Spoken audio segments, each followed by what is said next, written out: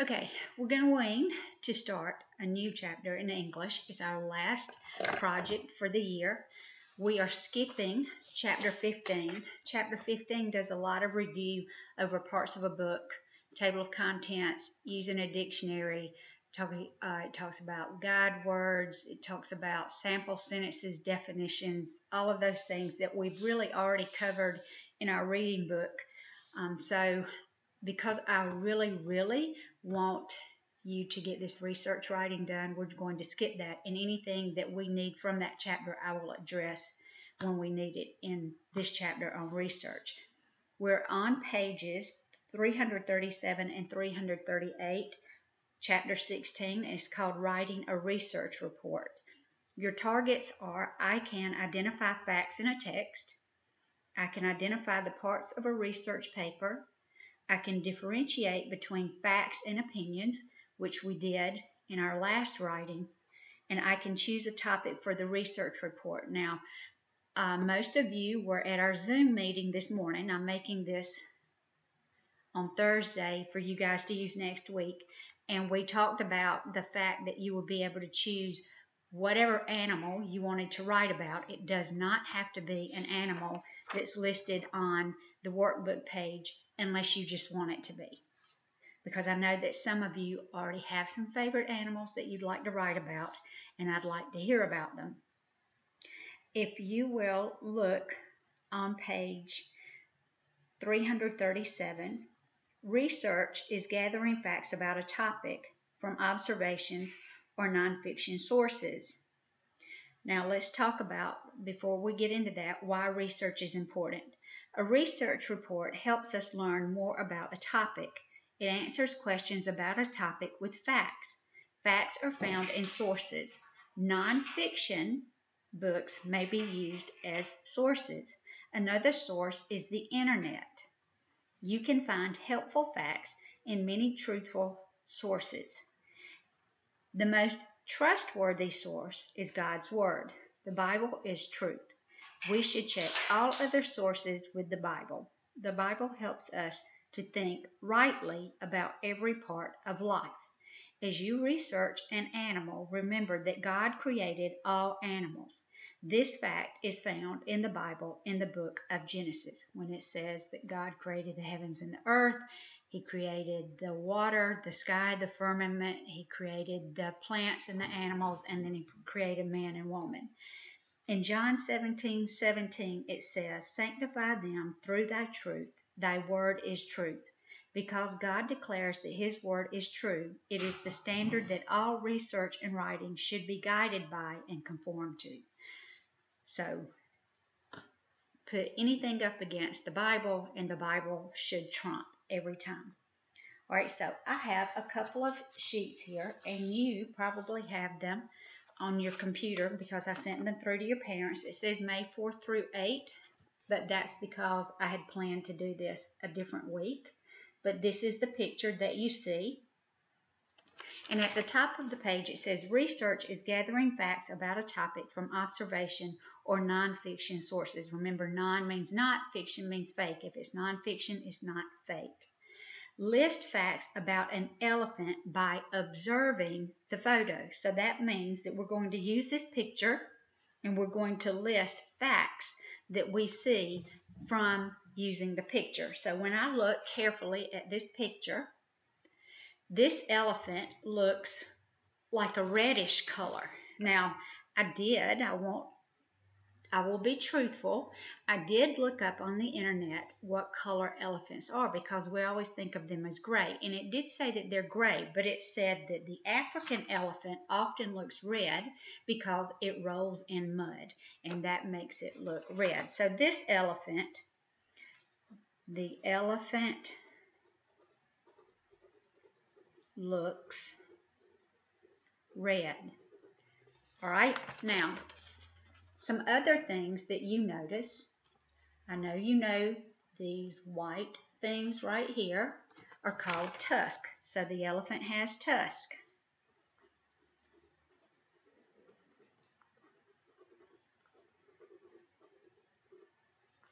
All right.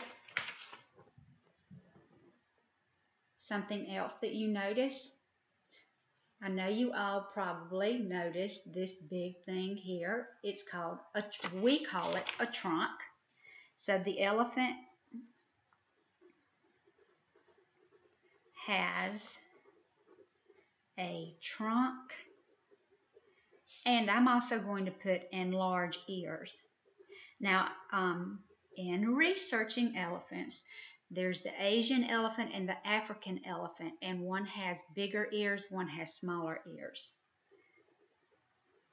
And then the last thing that I noticed is that this elephant is eating grass. So just from looking at the picture, I have observed some facts. Another fun fact that I'm going to tell you about an elephant that I didn't know, but you know I like to research. The trunk is technically called a proboscis, and that made me think of butterflies, which I love butterflies. That's why I have fennel planted outside, hoping some butterflies are going to come by and lay eggs this year. But a butterfly also has a proboscis, and that's how they suck nectar out of plants. The elephant's trunk is called a proboscis, and that's how he sucks up that water and then sprays it out. I just thought that was a neat, fun fact.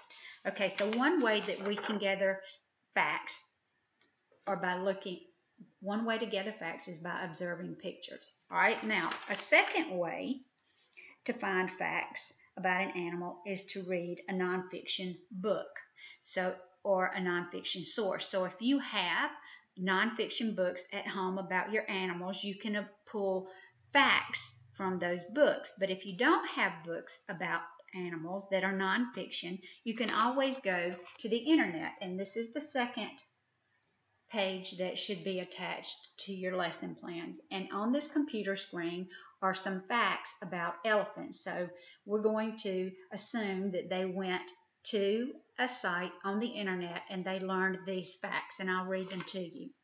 Elephants live in family groups. The elephant family helps care for the baby elephants, and a young elephant needs its mother for 3 years. So there are 3 facts that we learned from the nonfiction internet source about elephants. 1 is that they live in family groups. 2, the family group helps care for the baby elephants. And 3, a young elephant needs its mother for 3 years. So they're social animals. They live in groups and they all take care of the baby. All right. If you will look at workbook page 337, we've read the chapter title, we've read the question, and we've talked about the worldview. So we did that. We are good. The last sentence of a paragraph is called the ending sentence, and it retells the topic sentence. Kind of like the opinion paragraph, your opening sentence and your ending sentence were your opinions, and they mimicked each other. On page 338, look at the name of the article. It says, excerpt from What is a Marsupial? Now the difference, it also has the author's names by Gail Fitzgerald and Amy, I'm not going to tell you that I know how to say that, Schonenweiss. I'm not going to say I know how to pronounce that. An article is shorter than a whole book. The title of the article has quotation marks around it. Titles of articles are not underlined. They have quotation marks around them. That lets us know it comes from an article. It is not from a book. Why are some of the words in the title capitalized? Well, it's just like writing the title of a book. Capital letters in article names are just like capital letters in book titles. The first and last words and all important words are capitalized. All right, let's look at the informational article about kangaroos. It says the first section is adult kangaroos. There are many kinds of kangaroos. Some kangaroos can grow to be 6 feet tall. That is taller than most adults. The kangaroo can weigh 145 pounds. A kangaroo's strong tail can grow to be longer than 3 feet. So we learned some facts about adults. They can grow to be more than 6 feet tall. They can weigh up to 145 pounds. Their tail can be up to 3 feet long. Habitat, which is where they live. Kangaroos live in Australia and a few other countries. Most kangaroos live on the grasslands, but some kangaroos live in trees. So we know what an adult looks like. We know where they live, which is mostly in Australia on the grasslands. Some live in trees. And then food. Kangaroos that live in the grasslands eat grass. Tree kangaroos eat mostly leaves and fruit. I'll be honest, I don't think I've ever seen a tree kangaroo. So now we know what they look like, where they live, and what they eat. The last section is protection. The back legs of a kangaroo are big and strong. Its strong legs help a kangaroo hop very fast. Some kangaroos can jump as high as 9 feet and as far as 25 feet. Kangaroos jump high and far to get away from their enemies.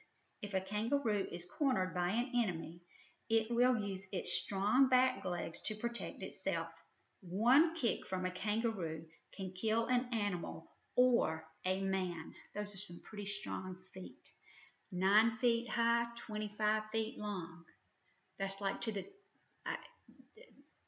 I'm trying to think. 9 feet is probably the height of some of your bedroom ceilings. 25 feet is about almost to the 10-yard line on the football field. That's 30 feet. So you see how far that is.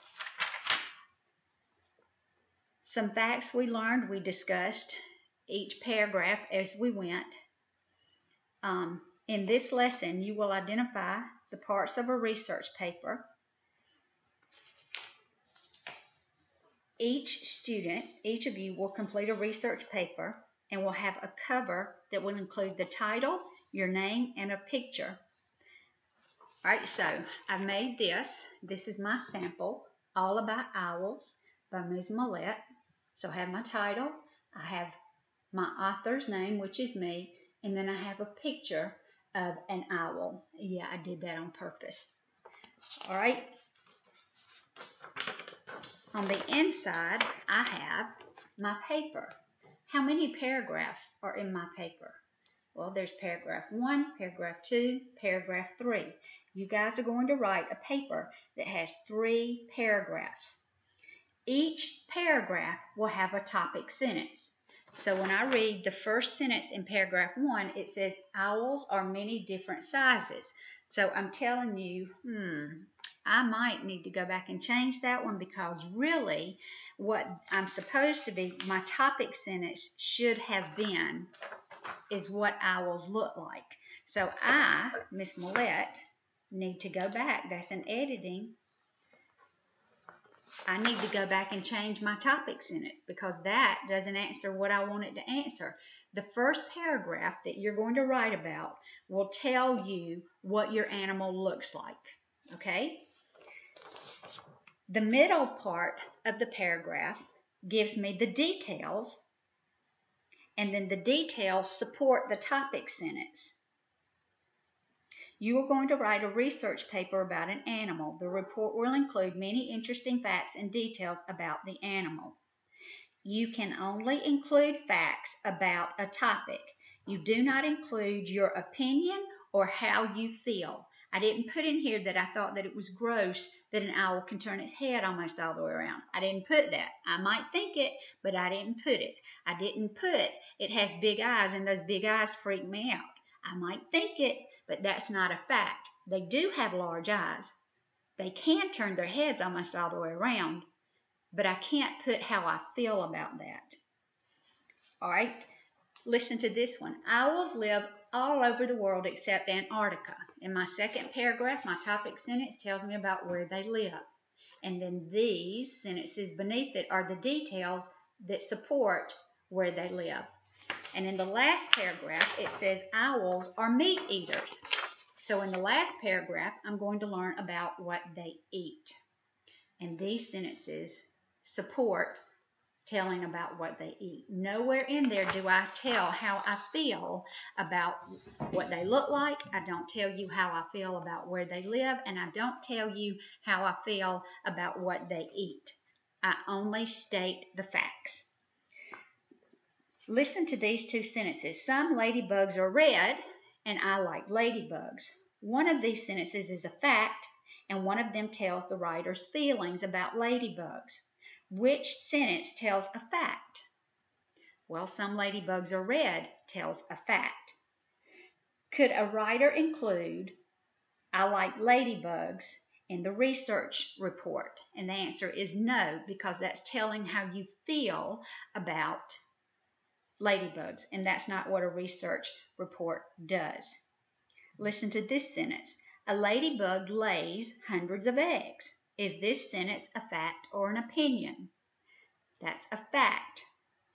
Where can you find facts about insects? Well, if you have a nonfiction book at home, that would give you facts about insects, or you can go on the internet and that will give you facts. You could also go to your public library, and I'm sure they would have books that would give you facts. My research report was about owls. The title was all about owls, and you have several paragraphs. Each paragraph has a different topic, and then details that support the topic. So when you finish, you'll need a book cover, you'll need your report, and then you'll need a back cover so that it's like a book. Now, ideally, we would be at school and we would be able to make a classroom book. And I would so love to be able to make a classroom book of your research reports. So when you guys get them done, if you will please send them to me, I will try to compile it and put it together with a table of contents and give you all a copy of each other's reports so that you have a class book of information on your friends' different favorite animals. All right, so your job is to complete workbook pages 339 and 340. And then you're going to, on 340, you're going to write the name of the animals in the web. But at the bottom, it asks you to write what your research report will be about. And it does not have to be one of the animals on the page. We already discussed it. I already have in my head what some of you said you would like to write about. So today you're just choosing your topic, okay? All right, guys. I am super, super stoked. I am excited. I know I'm going to learn some things that I didn't know. And let's get this done. Love you guys.